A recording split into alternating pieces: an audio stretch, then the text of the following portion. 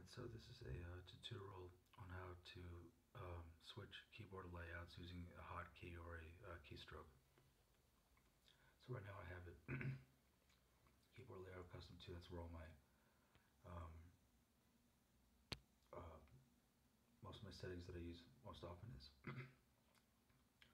So you go down here and we go to advanced settings, language switching, and I go to the language switch key. Let's see, I have it over as L, like L as in language.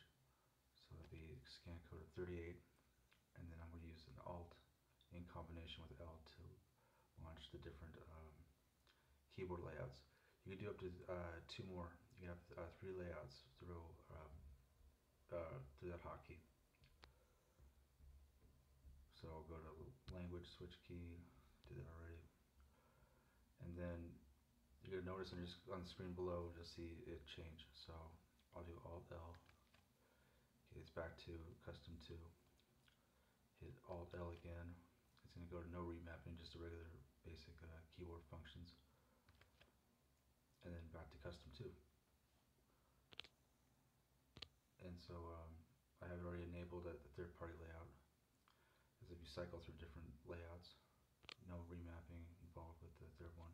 I primarily use the second custom 2 because it has all my settings and I put the most effort into that layout. And custom 1 is more of an experiment for me. I didn't really delve into it too much. And so that's basically it.